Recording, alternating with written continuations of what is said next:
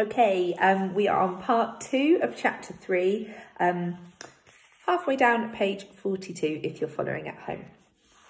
Anne sent them off early the next morning for the walk to school. "Not far short of 3 miles, Mr. Reynolds had said. "You'll do it inside 3 parts of an hour, no question." It seemed more like 10 minutes. Every bend brought another one, and every hill a steeper one ahead.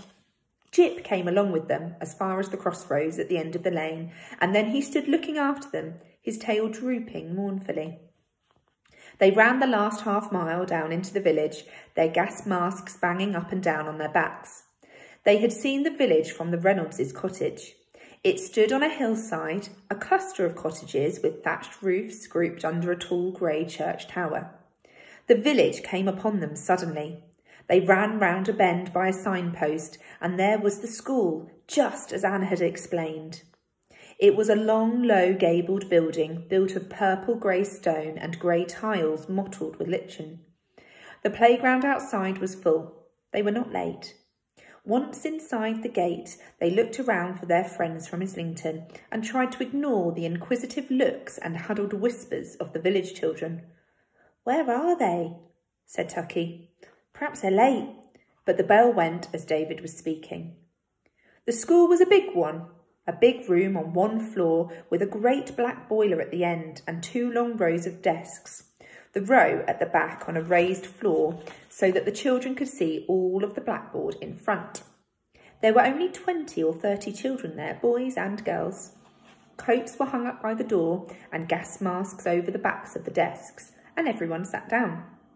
Everyone, that is, except David and Tucky, who stood bemused by the door, clutching their lunchboxes and gas masks. At the far end of the room, beyond the boiler, a door opened and there was a sudden and immediate silence as an old man walked slowly and deliberately towards the teacher's desk by the blackboard.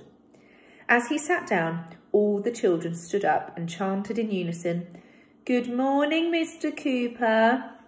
"Sit down," said the teacher quietly. "Good morning, children. The roll call, please, Angela." "They got girls," Tucky whispered. "Do you think this is the right school?" "Did you say something, lad?" The old man had swivelled round in his chair and was looking at them over the rims of his glasses. We were wondering, sir," David said. "We were told to come to school here, but none of our friends are here, so we thought perhaps we were in the wrong school." "You're David Carey and Tony Tucker?" They nodded. "Then you're in the right place. In this school, we always call the roll before we do anything else. Do you understand?" He spoke clearly and kindly. Angela called the roll, and each child stood up in turn, and then last of all she called, "Tony Tucker, David Carey." Mr. Cooper then stood up and shook both of them by the hand. "Welcome to our little school. I am the one and only teacher, and my name is Mr. Cooper, though no doubt the children call me something else. I require you to be polite, honest, and hard-working. That is all. I hope you'll be very happy whilst you're with us." "What about all the others?" Tucky said. "Your friends from London have all gone to the Imberley School. It's bigger there, there's more room." Mr. Cooper turned to speak to the class. "David and Tucky are evacuees, children. I told you we might be seeing, I told you we might be seeing new faces soon, didn't I? Well, here they are. I want you to remember that they are away from home and that we are all very strange to them.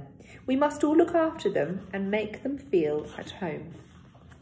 Their welcome from the village children was cautious enough at first, but in morning playtime they were crowded into a corner under a big elm tree and bombarded with questions about London, about their homes, about German bombers. For a few days they felt they were the centre of attention. Whenever either of them spoke up in class, everyone listened, and they were invited to eat their packed lunches at every house in the village. But it soon wore off, and within a few weeks they had been accepted as 2 townies who were part of the village school. There was a pattern to their lives broken only by letters from mothers and the occasional glimpse of Miss Roberts in her hat whenever she came to the village. David's mother was stationed as an Ack-Ack battery on the south coast and wrote once a month. Tucky's parents were still in London, but hardly ever wrote. There was the walk to school after breakfast, usually in the rain, then morning prayers and the first lesson always with the gas masks on, when they all sat sweating and trying to concentrate on Mr. Cooper's voice.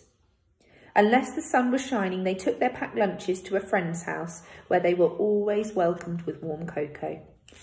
After afternoon lessons, there was the long walk home to the farm. Jip would meet them at the end of the lane by the crossroads, and they would race him home to tea with Anne in the smoky warmth of the kitchen. All that spring there were long walks on the moor that came down to where the farm ended. Mr. Reynolds kept some sheep up there, and the two boys came to know it quite well. The war, London and Islington seemed to be in another world.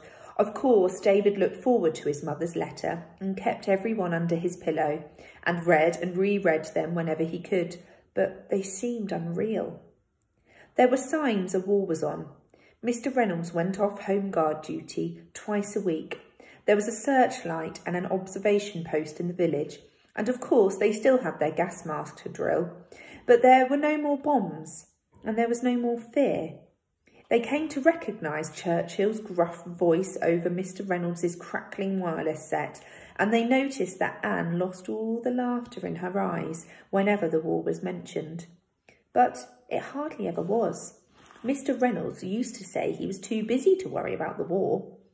Then, one night in June, the skyline of the moor was lit up with gun flashes, and a distant crump of bombing miles away on the other side of the moor brought the war back to David and Tucky and shattered their newfound peace.